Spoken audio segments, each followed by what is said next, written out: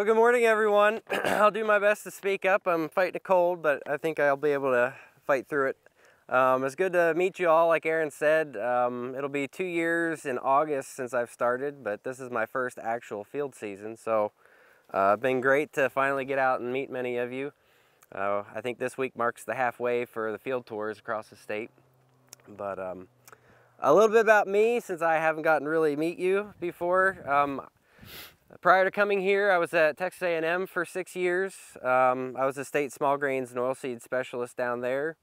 Did some similar work, variety trials and agronomy type work down there. Yeah, prior to that, I actually spent 3 years at Moscow, getting my master's at U of I. So that's where I first got my taste for the Palouse and the Northwest, which I loved it, hence I'm back here. And then prior to that, I actually grew up in Pennsylvania and got a degree at Penn State prior to going to University of Idaho. So before I get started, I'll repeat what Aaron said. Really appreciate Hal and Ryan and Todd for their time and ground. I'd like to thank the Grain Commission for all their support. We couldn't do the trialing without all the financial support that they give us. And also thank my technicians for planting, maintaining, and eventually harvesting these trials. Also, before I forget a couple other things, if you haven't already, I've got a sign-up sheet there. It'd be great to get a head count, but even more than that, if you put your email address, do any of you on the prelim data listserv, do you get regular updates? Yeah? Well, if you're not, if you put your email down there, I'll be sure to add you to the list, and that way I'll periodically throughout the year, I'll send updates on the trials, and even more importantly, as soon as the data gets harvested and turned around, that's the first place I'll send it out. So you don't have to you don't have to continually check the website for when the data's posted. It'll come to your email and let you know when it's ready. And then lastly, before we get started, I just wanted to put a plug in. Have any of you used our variety selection tool online or know about it? Yeah, a couple of you? Okay. Well, if you haven't, a little bit of background on that. So the variety selection tool was created, I don't know, 8 or so years ago, I think. It's kind of a one-stop shop. All of the information that the trials generate, from yield, test weight, protein, planting, maturity, plant height, all that gets distilled down into this tool, along with all the other information that we generate by working with other researchers. So we send seed out when we get it to people like Dr. Carter will screen it for snow mold, and Dr. Kim Garland Campbell will screen it for winter survival. And then on the back end, when we harvest it, we send samples off to the wheat quality lab to run end-use quality, and Dr. Camille Stieber's lab does falling numbers work. So all that information, all those ratings, we also compile that into this tool. And so it's a one-stop shop, and you can sort and filter based on whatever parameters are most interesting or most importance to you. And so that worked really pretty well and still does on a desktop computer, but it's kind of atrocious when you try to look at it on a mobile device. So this spring we've developed a mobile app. It just pulls the data directly from that website, but it makes it much, much easier to actually scroll through and use the tool. And then the other bonus there is too, once it downloads it or accesses the website, it stores it on your phone. So even if you don't have internet connectivity, you can still use the data. So that's the other positive to it. So at any rate, I think that's all the housekeeping type stuff. We can get started. First one on the line here, so this is our soft white winter wheat trial. We planted this on September 30th last fall. First one's WA8317. That's a club wheat that actually will be discontinued due to some concerns over end-use quality. So that's about all to say about that. Next is an Oregon State line ending in 755. Last year was the first year we had it in the trial. If you looked at the 2020 average for this rainfall zone, it was about average. Test weight was good on it. And it's a little bit taller, maybe a little bit earlier. Had a particularly good year at Harrington of all the sites, I'd say. The next one, UIL -7706 CL Plus, first year in the trial for that one. Next we've got SY Command. So this is an AgriPro variety that came out in 2016. We've tested it for over 5 years now. If you look at the long-term average, it's above average for yield. It's a little bit below average on test weight. Stripe rust is intermediate. It's moderately high on emergence, and then fairly intermediate on winter survival, ceph stripe. A little bit, it's probably on the weaker side for snow mold. It's got good end-use quality. So yeah. Next is M-Press. So this is a McGregor Company release from 2020. It currently is planted, it's number 6 for acres in the state. It's got very good yield. It's got average test weight. It's going to be intermediate, sorry. It's going to be good on stripe rust, pretty much intermediate on winter survival, snow mold. It's going to be one of the better ones on straw breaker, but one of the weaker ones on cephalosporium stripe. Next is Puma. This is a WSU release from 2013. It's currently number 10 on acres for the state. Looking at the long-term yield average, it's close to the middle of the trial for both yield and test weight. Going to be a little bit on the taller side. Stripe rust is intermediate for Puma. Again, it's got moderately high emergence potential.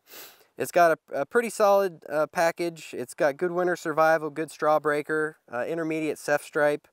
Maybe a little bit weaker on snow mold, but falling numbers is pretty good. It's a 5, and it's got really good end-use quality.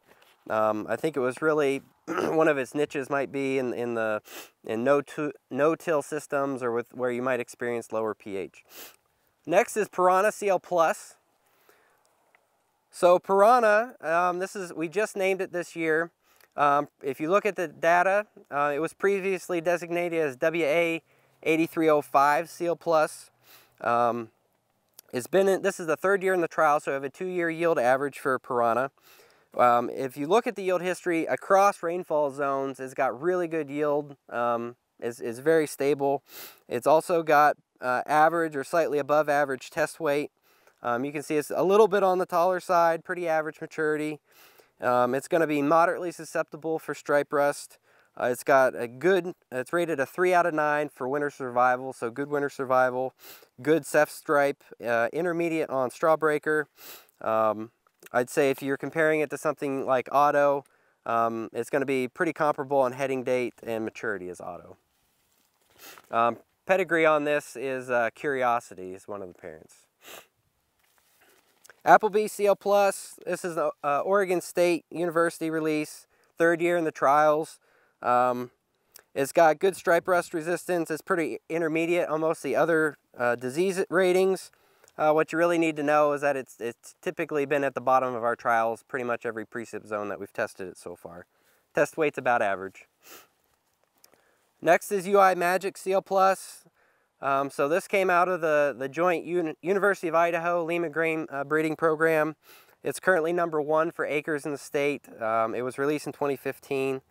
Again, it's been towards the bottom of the trial, probably in the bottom 3rd over the last few years. Test weight is good on Magic. It's going to be, as you can see, it's going to be on the shorter side a little bit. It's going to be earlier. It is probably one of the most susceptible ones in the trial for stripe rust. Intermediate for winter survival, snow mold. One of the better ones for straw breaker. A little bit weaker on ceph stripe, but it's got good end-use quality. And it's rated 7 out of 9 on falling numbers, so a little bit more susceptible than average. The next one here is an ARS experimental club wheat. 1st year in the trial, so no information on that yet. WA 8331, same, 1st year in the trial.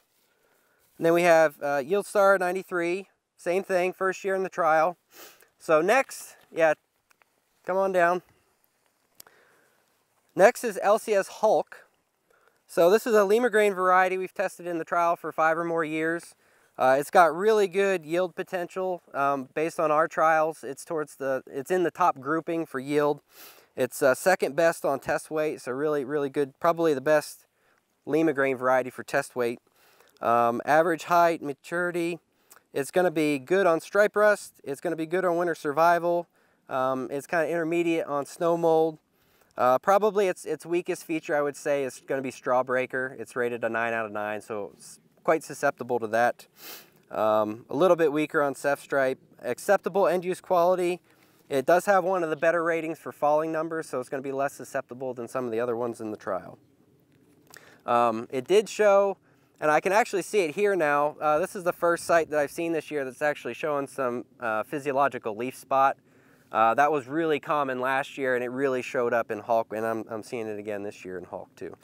So, but it does well pretty much across, especially in the drier rainfalls, and as you head further west, I'd say LCS Hulk really has a good fit, I think. It trends towards more towards the average of the trial, I'd say, as you head further east in the higher rainfall. WB 1529 is a West bred variety that came out in 2014. Again, we've tested it in the trial for over 5 years. It's going to be towards the bottom of the trial again for yield. It does have excellent test weight. It's going to be shorter, average maturity. It's not bad on stripe rust. It's moderately resistant. Going to be pretty intermediate on most of our disease ratings. It's going to be weaker on weaker on straw breaker. Acceptable end-use quality, and intermediate on falling numbers. Test weight's second only to 1783, West bred. Next is ARS Crescent. This is a club wheat. It's the #1 club wheat in the state, came out in 2011. It's been in the trials for over 5 years. It's above average on yield, a little bit, it's going to be below average on test weight, but acceptable for club wheat. It's resistant for stripe rust. It's good on winter survival. It has excellent in-use quality, and it's going to be kind of in that moderately susceptible range for snow mold, straw breaker, Ceph stripe, and falling numbers as well. Probably, I'd say Crescent's probably one of the most widely adapted. It does pretty well everywhere. I would say in this rainfall zone, it's kind of a toss-up between Crescent, Costella, Pritchett as far as who's going to be the top yielder. Let's see, in this zone, it's going to have better test weight and falling numbers than Pritchett, and it's going to tie Costella for yield. Next, we've got AP Dynamics. This is an AgriPro release from 2020. We've got 2 years of data of dynamic in the trial. If you look at the yield history, it's above average, a little bit below average on test weight. It's got good resistance to stripe rust, and an overall pretty good disease package. It's rated 5 or 4 for winter survival, straw breaker, Ceph stripe. Acceptable end-use quality. I'd say it performs fairly comparable to what you'd expect Jasper to perform. LCS Sonic. This is a Lima grain variety that's been in the trial again for over 5 years. It's got above average yield, below average test weight, resistant for stripe rust. You can see some physiological leaf spotting on it there. Its winter survival is good, snow mold's intermediate, it's got desirable end-use quality. If you're comparing it to some of the other Lima grains, it's got pretty comparable yield to LCS Hulk, so it's going to be not a bad variety for this area. Last one for the soft whites in this range is Devote. This is a newer WSU release from 2019. This is the 4th year in the trial. Looking at it, you can see it looks a lot like Otto. It's looking at the yield the 3-year yield history. It's at or maybe even slightly below average, just by 2 or 3 bushels. It's got very good test weight. It's intermediate on stripe rust, but has a really solid agronomic package. It's going to be one of the best ones for winter survival, snow mold, and straw breaker and Ceph stripe. So it's really across the board is pretty good, and no issues on end-use quality either. It is a little bit more susceptible on falling numbers. It's rated a 7, so I put it on par with what you'd see with maybe a Curiosity. The other thing about Devote, if you compare it to Otto, Devote's supposed to be, you know, handled drought like you would expect Otto to handle drought pretty well.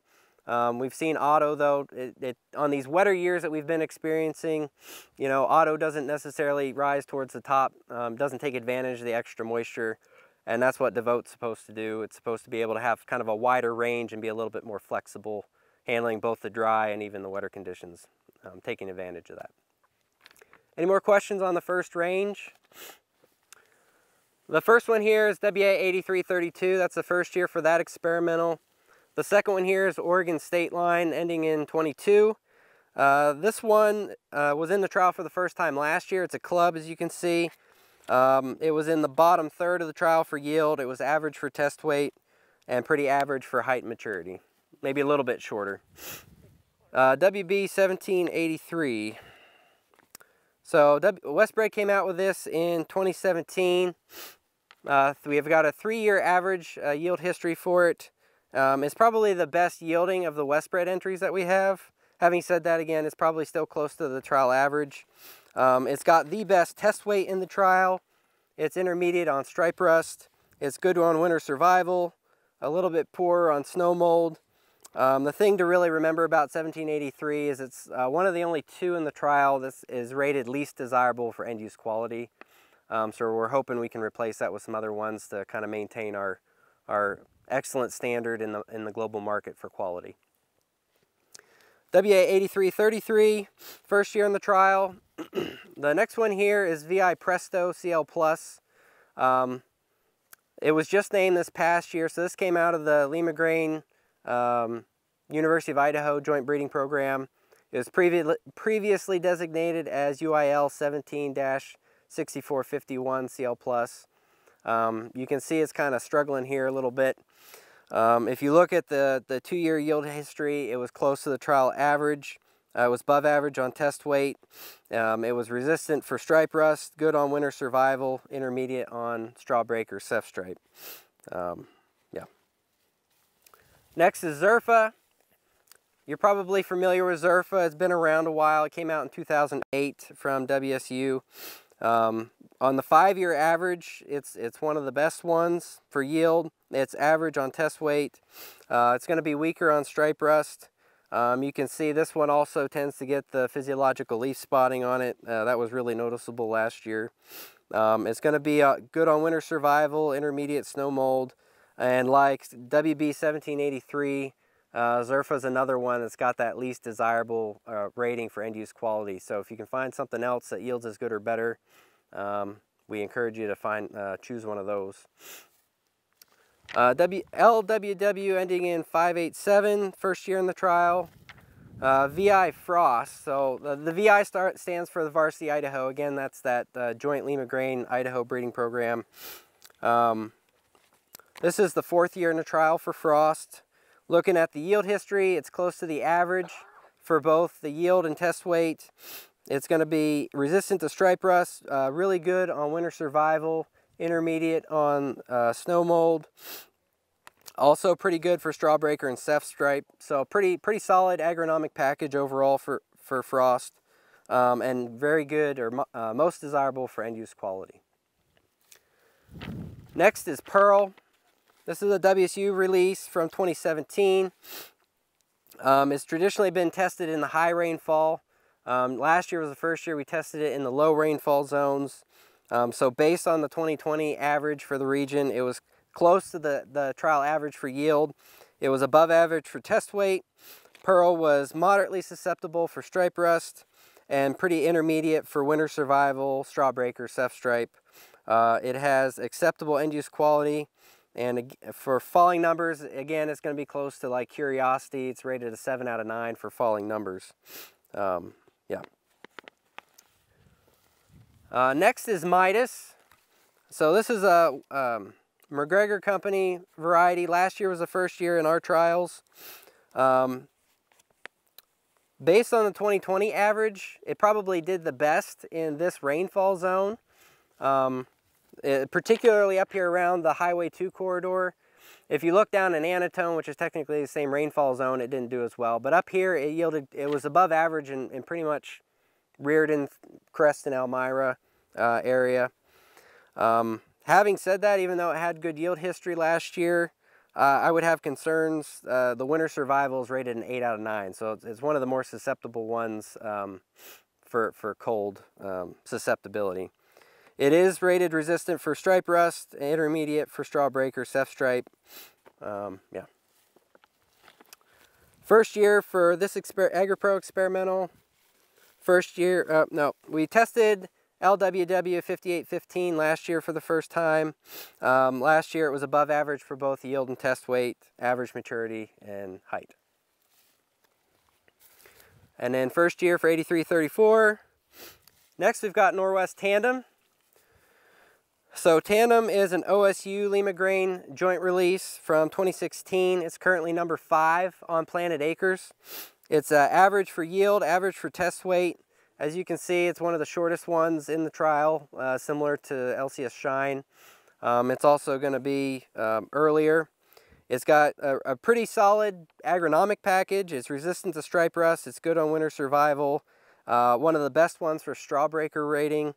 Intermediate for snow mold and ceph stripe. Acceptable end-use quality, and also one of the better ones for falling number ratings as well. So pretty solid package overall. This is basic. This zinc Puma treatment is just a kind of a fill. Next we've got Resilience CL Plus. So this was released by WSU in 2016. It's number 9 for planted acres in the state overall. If you're comparing it to other clear fields, it's number 4. Resilience was close to the trial average last year. It's above average for test weight. Unlike Stingray, it's going to be resistant for stripe rust. It's intermediate for snow mold, ceph stripe, and again, one of the best ones for straw breaker. It's rated a 3 out of 9. LWW 8185, first year in the trial. And then the last one in this range is Jasper. Jasper was released in 2014 from WSU. It's in the top grouping for yield, so it has really good yield history in this region. It's below average on test weight. It's got really good stripe rust resistance, intermediate for most of our other ratings, winter survival, snow mold, ceph stripe, really good end-use quality. The thing you got to remember about Jasper is we know that it has falling number issues. So, any other questions on this range? Can I talk a little bit about the zinc for a quick sec? Sure. You'll see on this particular one, it's just Puma. It's been treated the same as the other Puma, except it has seed applied zinc on it. And then if you go back, if you're looking through any of the data sets from WSU, I think from 2-3 years ago, you're going to find either in the DNS or in the soft whites springs, you're going to see a zinc treatment in there as well, so you can get an idea of what that seed applied zinc is doing across a wide variety of areas across the region. Which zinc? I think in this particular case we're using the McGregor's blend. So just I get a lot of questions whether or not you need to be putting zinc on or no zinc and everything else. So there's a pretty good data set across a lot of regions on the spring side. Now we're finally starting to get a little bit of data on the winter side as well. So our first one on this range is Otto. I referenced it earlier when I was talking about Devote. So Devote, think of Devote as maybe the replacement for Otto here. This came out in 2011 from WSU. It's currently number 4 on planted acres. Like I mentioned earlier, on the 5-year average, Otto's been at or maybe a couple bushels below the trial average. Again, Otto is really known for being more drought tolerant, so being on the wetter side for the last several years, it's not been quite as competitive. But it's not bad on test weight. It's intermediate on stripe rust. Probably the other thing Otto is really known for is its emergence. It's probably got one of the best emergence in the trial. But it also has really good winter survival, snow mold, straw breaker, not bad on ceph stripe. It's got desirable end-use quality, and it's rated a 6 on falling numbers, so not too bad on that. This experimental 13-55305-1A is Lima Grain, University of Idaho release, first year in the trial. VI Voodoo CL Plus, this was been in the trial for 3 years in the high rainfall, but this is the first year that we're testing it in the low rainfall. They kind of flip-flop Voodoo and Presto. Presto is the opposite. We've been testing that for 3 years here, and they just started testing it in the high rainfall. But at any rate, so because it's the first year, we don't have any yield history. but we do have some other information because we planted it elsewhere. So based on our other ratings, VI Voodoo is rated intermediate on stripe rust. It's going to be one of the lower ones for winter survival. It's rated an 8 out of 9, and it's intermediate on Strawbreaker and Ceph stripe. It did do, as you move into the 16 to 20 inch rainfall zones, it is in the top group, so it does have pretty good yield history over there, and it's ties Stingray for kind of the average in the trial in the over 20 inch. Next is Neely CL Plus. WSU released this in 2013. Neely's planted, it's number 7 for planted acres overall.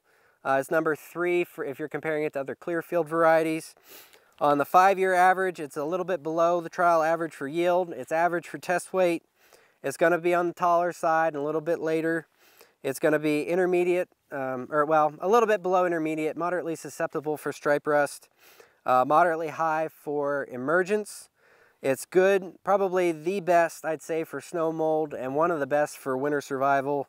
A little bit weaker on Strawbreaker, but not bad on Ceph stripe. It's got acceptable end-use quality. If you're comparing it to, well, also this is also has falling number issues, so be aware of that.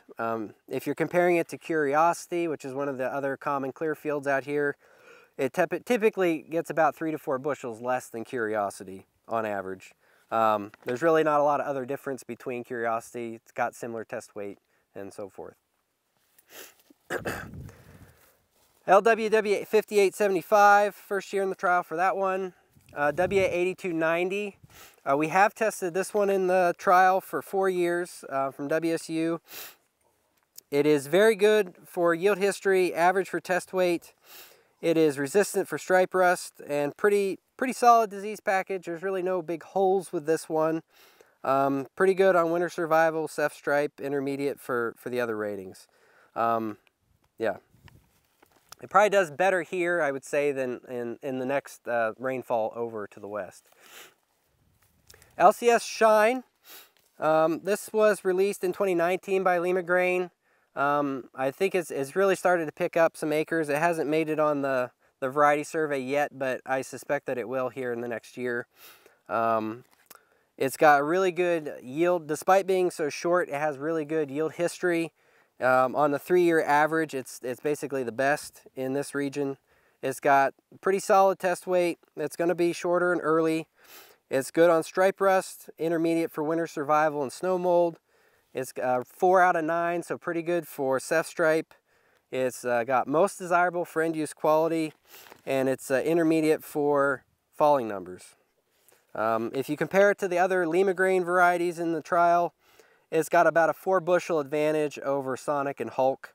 I'd say the test weight is pretty comparable to Sonic, but Hulk's probably going to have a better test weight. Norwest Duet, you're probably familiar with this one. It's currently number 3 for planted acres in the state. Came out in 2016, again from that joint OSU Lima Grain agreement breeding program. Again, it's one of the best ones on the 5-year yield average. Its average for test weight is going to be one of the tallest ones in the trial, as you can see. It's resistant for stripe rust. It's one of the better ones for emergence. Pretty solid across the board for ratings. Probably its weakest point, I guess, would be Strawbreaker. It's an 8 out of 9. Also important to note, Duet has the best rating in the whole trial so far for falling numbers, so very reliable there. Next is Stingray CL Plus. WSU came out with this one. It's been tested in our higher rainfall zones for a number of years. This is just the 2nd year in this rainfall zone. So based on the 2020 yield average for this zone, it was close to the trial average as a whole for yield and for test weight. It is moderately susceptible for stripe rust, so it's going to be weaker than Resilience. It's also a little bit on the weaker side for winter survival. Not bad for Strawbreaker or Ceph stripe.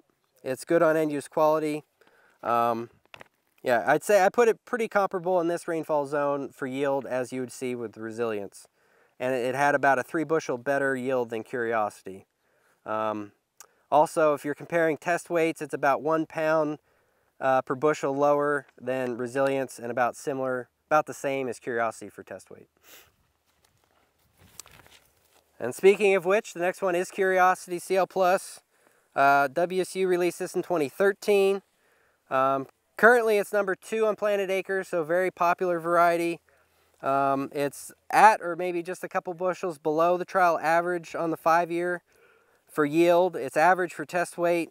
It is going to be on the taller side for yield, or on the height, and one of the later ones in the trial for maturity. It's moderately susceptible for stripe rust, moderately high for emergence. One of the best, if not the best one in the trial for winter survival. It's rated a 1 out of 9. It's one of the best ones for snow mold. Probably its weakest points, I would say, are going to be for straw breaker. And again, that falling numbers we know tends to show up more in Curiosity than some of the other ones. The next one, Oregon State, ending in 25. First year in the trial for this one, for this Idaho experimental, and for this Lima Grain 5080, all first years. So the next one we'll talk about is ARS Castella. So this is a club release from USDA from 2017. We do have 5 years of data on this or more. If you compare it to the trial as a whole, it is above average for yield. It's average for test weight. So if you're comparing it on test weight, if you compare all the clubs, I'd say you start out with Brielle at the bottom, then Pritchett is a half step better than that, then Crescent, and then Castella I'd say is the best for test weight out of all the clubs. And that's true here, moving further east. Castella test weight drops off a little bit as you head into the drier country though.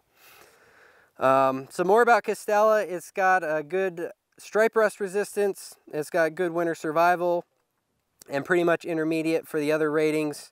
It's not bad, intermediate again for falling numbers, and most desirable for end use quality. Next is Pritchett, our last club that we'll talk about in the trial here. USDA released this in 2015, so this is the number 3 club planted in the state. It's above average in yield, below average in test weight, moderately resistant for stripe rust, moderately high for emergence. So that's something I would say Pritchett does have over Castella, is a little bit better emergence potential. But pretty solid package across the board, 4s and 5s for winter survival, straw breaker, and so forth. Desirable end use quality. But again, the thing to point out, know about Pritchett, is the falling numbers. It's going to be very susceptible to that. One of the first ones to show that if you're going to see it. First year for GS2. This is the second year for Yield Stars cereal 215. Based in this rainfall zone, it was below average for yield. It was above average for test weight. Pretty typical height maturity. I would rate it with UI Magic as being the most susceptible in the trial for stripe rust. And the only other note we have on it is winter survival, and it does have good winter survival. And then this ARS Club experimental, last year was the first year for it, and it was below average for yield, and it was last in the trial for test weight. Any more questions on these varieties? Okay, we can move on to the hards.